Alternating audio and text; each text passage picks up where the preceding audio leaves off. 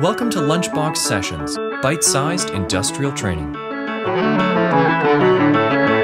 Hello, this is Carl at lunchboxsessions.com. In this video, we're going to look at basic functions of a very important pressure valve called a relief valve. Many hydraulic systems use a pressure relief valve as the primary means to limit maximum system pressure. Without a relief valve in place, pressures could potentially build to an excessive level where the machine might be damaged or perhaps a hose might burst, endangering human lives. The type of relief valve we will be examining is the simplest style with only one poppet and one spring. It is known as the direct acting relief valve. This live schematic shows a fixed displacement pump sending a flow of 10 gallons per minute through the system.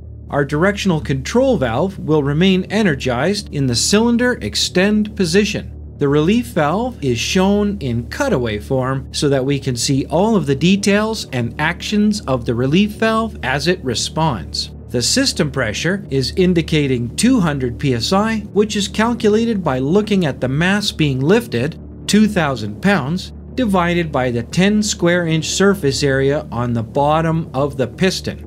The controls show that the relief valve is set to 300 psi. But how do we know this? The only true way to know the relief setting pressure is to observe the system in action and the values on the system pressure gauge.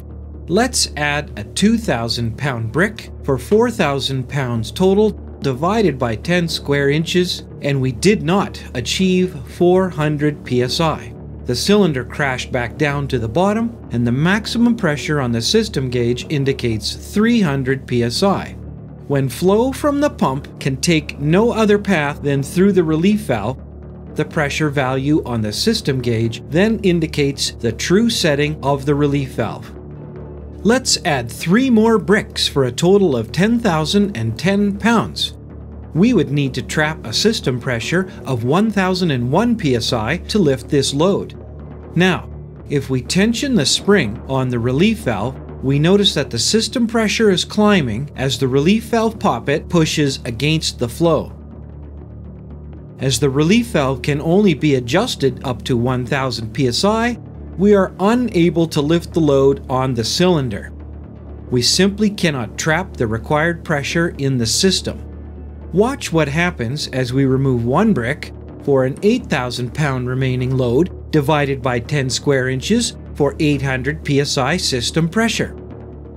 The cylinder starts to lift, but notice that the relief valve is not closed. Let's once again add a brick and remove a brick while watching the poppet in the relief valve. Removing a brick allowed the poppet to advance upward, but the relief valve does not quite close. Removing one more brick for 600 psi system pressure, we see that the relief valve has closed completely and that the cylinder has increased speed. Again, let's add the 4th brick and remove it while watching the relief valve and the cylinder.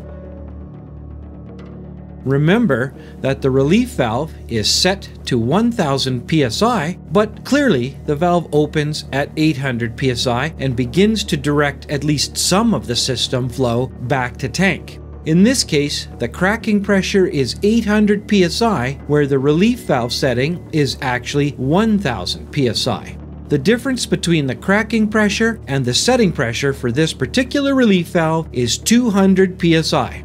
In order to lift the system at maximum possible speed with an 800 pound load, the relief valve would have to be set a little higher than 1,000 psi. In future videos, we will examine pressure override in more detail and look at more complex relief valve designs. We have hundreds of interactive resources like this live schematic, so you can try out your wild ideas without blowing anything up. Get started at lunchboxsessions.com.